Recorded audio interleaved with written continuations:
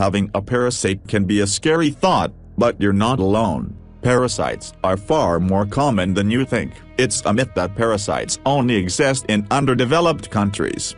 Parasites can cause a myriad of symptoms, only a few of which are actually digestive in nature. What is a parasite?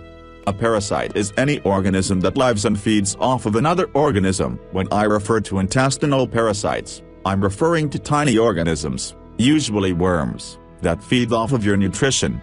Some examples of parasites include roundworms, tapeworms, pinworms, whipworms, hookworms, and more. Because parasites come in so many different shapes and sizes, they can cause a very wide range of problems. Some consume your food, leaving you hungry after every meal and unable to gain weight. Others feed off of your red blood cells, causing anemia. Some lay eggs that can cause itching, irritability, and even insomnia. If you have tried countless approaches to heal your gut and relieve your symptoms without any success, a parasite could be the underlying cause for many of your unexplained and unresolved symptoms.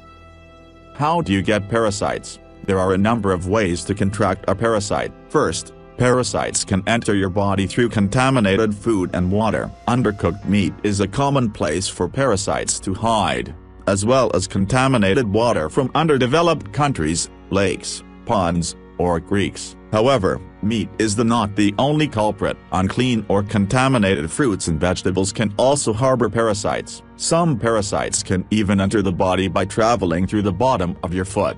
Once a person is infected with a parasite, it's very easy to pass it along. If you have a parasite and don't wash your hands after using the restroom, you can easily pass microscopic parasite eggs onto anything you touch: the door handle, the salt shaker, your phone, or anyone you touch. It's also very easy to contract the parasite when handling animals. Hand washing is a major opportunity to prevent parasite contamination and transmission. Traveling overseas is another way that foreign parasites can be introduced to your system. If you consumed any contaminated water during your travels, you may have acquired a parasite of some kind.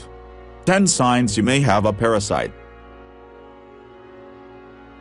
You have unexplained constipation, diarrhea or gas. You traveled internationally and remember getting traveler's diarrhea while abroad. You have a history of food poisoning and your digestion has not been the same since. You have trouble falling asleep, or you wake up multiple times during the night.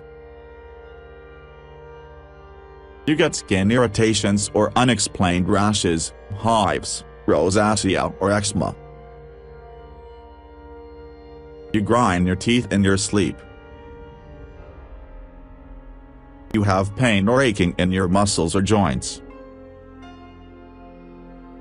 You experience fatigue, exhaustion, depression, or frequent feelings of apathy. You never feel satisfied or full after your meals. You've been diagnosed with iron deficiency anemia.